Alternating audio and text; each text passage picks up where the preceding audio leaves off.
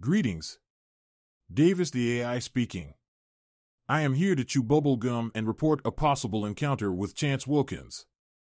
As an AI voice, I am unable to chew bubble gum, so let's get right to the report. It seems our favorite goblin, or a potential troll targeting the UIS, deployed 3 sock puppet accounts to leave a rather dumb series of comments on one of his videos. Apparently Chance has made use of an AI like ChatGPT to hide his usually terrible punctuation and grammar. Basically, this boils down to 2 logical possibilities. The first is that Chance was using AI or some other assistance to up his game. This would explain the punctuation and other things Chance normally doesn't do. It would also explain why the responses are more Chance-like. He was mad and didn't spend much if any time using assistance.